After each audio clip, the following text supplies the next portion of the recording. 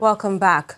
The Nigerian Army has built a 200-capacity detention center at the Giwa Barracks, Maiduguri, the Borno State capital, to house suspected Boko Haram insurgents who are being profiled either for prosecution or reintegration. The two-wing facility was constructed by the Nigerian Army's 47th Engineer Brigade in line with global best practices. The theater commander, Operation Lafia Dole, Major General Rogers Nicholas, who commissioned the center, said the detainees will soon be moved from their present location to a new facility. Facility is a holding center for our detainees. From here, they are being processed, and then some are moved from here to Operation Safe Corridor. Others are moved from here to various areas where they are facing court charges. And from there, they will be handled according to the judiciary program. But here we are holding them. We do profiling here. We do interrogation here, detention here. Period to this time, where we are keeping them, to some of us, the Chief Army staff, and some of us, it is not up to the standard of where we should keep people. So what the Chief Army staff has done is to upgrade the standard to international best standard. And that's what we are seeing today, what you've seen today, a facility that can equal any facility anywhere in the world. From Borno, let's head south to Rivers State, where the Department of State Services has rescued a 10-month-old baby identity kidnapped from her mother by a neighbor in the guise of trying to play with her. According to the DSS, the baby, who was abducted in December 2017 in Port Harcourt, the River State capital, was traced to a buyer in Ogoja, Cross River State, who bought her for 850,000 naira and claimed she did not know she was stolen. Members of the syndicate suspected to be involved in the sale of the baby are in police custody. But the mother narrates all the 8 a.m. So as we just came out from the house, my neighbor looked at his door and my own door. He came out and called my baby Adanne, because that is what he used to call Adanne every week. He stretched out his hands and carried her. So he carried her and sit on a chair for some minutes, playing with her. So later he said he wants to buy a recharge card so that he will dash him 200 naira, that is having 500. He want to give her 200 naira. So let him buy a recharge card at the front of our house there. So he carried her now to buy the recharge card. That is when we saw him last with my baby. From security matters to other issues now, officials of Rekit Benkiza, makers of Mortein insecticide, are pledging more commitment to reduce malaria in the country. The management says the intervention will be in the form of awareness campaigns and investment for a malaria-free country. This was mentioned at an event to mark the World Malaria Day, which took place in the nation's capital, Abuja. It's an event to reassess government interventions in malaria. A report by the World Health Organization in 2017 shows that there were 216 million cases of malaria in 2016. It's an event to reassess government interventions in malaria. A report by the World Health Organization in 2017 shows that there were 216 million cases of malaria in 2016, up from 211 million cases in 2015. This increase is what experts at this meeting are looking at reducing through increased financial commitments from government and donor agencies. We are working hard with partners and other organizations to improve the quality of care and increase access to anti-malaria commodities, particularly among poor people. We are also working towards securing additional funding to close the existing commodity gap and move Nigeria towards elimination. The Federal Ministry of Health, in collaboration with National Population Commission, Bureau of Statistics, development partners, and ICF, conducted a malaria indicator survey to determine the status of malaria parameters. Findings show that prevalence of malaria reduced from 42% in 2010 to 27% in 2015. They say prevention is better than... There were words of support from health officials, but maker of Mortin, Rekit Benkisa, is lending its hand of support to reduce malaria prevalence in the country. Last year, the company went to 16 cities to do free malaria testing campaign. So this year, Rekit Benkisa wants to stretch it to 40. In about 3,000 medical health centers, Rekit Benkisa partners with the government in terms of sensitizing, driving awareness in preventing malaria. For the next 2 years, government officials and development partners will be looking at how to reduce malaria cases and deaths in the country by over half through sustained sensitization and financial interventions. To train and develop the mind, that's the dream of the founder of Elizabeth University in Ondo State, southwest Nigeria. And in line with this ideology, the institution recently held its second convocation where students were awarded degrees in various faculties of learning. Clad in academic gowns, this procession of graduating students are received with a standing ovation.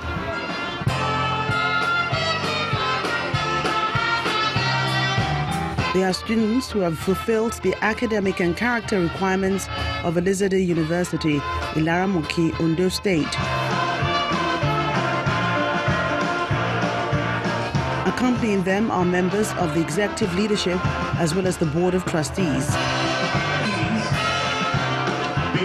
On the other side of the hall are traditional rulers, notable personalities and family members of the graduating students who are here to celebrate the second convocation of the institution.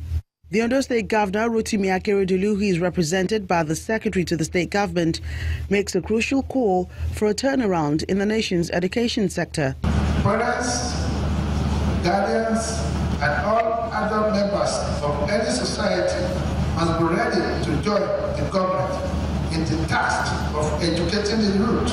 And there's a challenge from the Vice-Chancellor of the university to the society to build the values of young leaders. Not too young to run with the mere slogan, wishful thinking. We will fail as a society to reposition the Nigerian youth for leadership and development. The students on their part are grateful for an impactful time at the school. Fellow vibrants, join me to appreciate the Almighty God who has seen us through for about 1,160 days in Elizabeth University. The founder of the university, Chief Michael Adeojo, an accomplished businessman, summarizes the school's mission. We are training our students to be able to achieve their dreams, regardless of the type of degree they take out of here. A mission which is demonstrated here with a donation of 5 million naira to help fund this graduate's dream. Over 100 students graduated from 3 faculties and 9 departments at the university for the 2016-2017 academic session.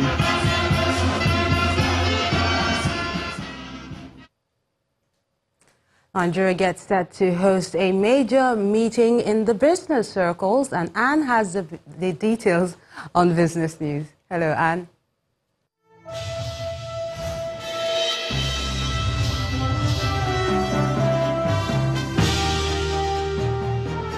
Hello, Melinda. And yes, the Nigerian Stock Exchange has now emerged the preferred host of the 22nd annual conference of the African Securities Exchanges Association. The 23-member Exchanges Forum will hold in Lagos between November the 25th through to the 27th.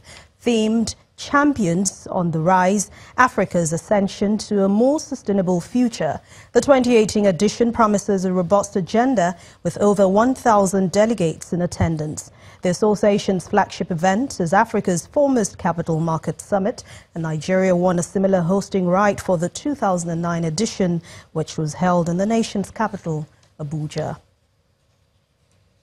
The Nigerian equities market closed the week on a bright note, climbing 115 basis points on Friday, that's yesterday, to notch a 105 basis points week-on-week gain. The all-share index settled higher at the 41,000 psychological line. Forte oil advanced the most in contrast, to Unity Bank's 21.26% decline. The industrial goods index shed the highest value by 4.7%, while the consumer goods sector ticked 6.30%. But in all, over 1.8 billion units of shares were traded this week for a total value of 24 billion naira. And let's go to the money market, where overnight lending rate eased to 3.42% this week, representing a 33 basis points week-on-week contraction against last week's close of 3.7%. Inflows from matured OMO bills and monthly FAC disbursement surpassed outflows from foreign exchange sales. But let's see what investors are expecting next week. They hope that a total of 377 billion naira from maturing OMO and treasury bills will outweigh outflows, with a likely positive impact on the lending rate next week. And US-based writing firm Clement Worldwide, in its global index for the year 2018, has found that business interruption loss is one of the top 5 risks to investments in Africa. The underwriter, at a meeting with investors, also identified professional liability and natural disasters as 2 top risks in the 2018 reading. Underestimate business interruption loss, and so it's interesting that for Africa it was one of your top 5 losses. And a business interruption loss can really be anything that keeps your organization from operating during a period of time, which will usually result in either lost revenue if you're a commercial organization, or kind of lost donations if you're an NGO. And so, and it could be a result of denial of access because of political violence. It could be a natural disaster keeps you from opening. It could be political legislation closes down a type of business. But, while it's not trending in the risk index, for Africa it was trending, and our, head of underwriting says it should be trending. The perception is definitely different, but the nature of risk is also changing. I mean, you're seeing changes in legislation, you're seeing changes in what an organization's responsibilities are to their employees, and so those are types of things that are really important to look at when you're evolving your corporate, responsibility and policies. And that's the last edition of Business News for this week. Thank you so much for watching. I'm Anne Nwawado. It's back to you, Melinda.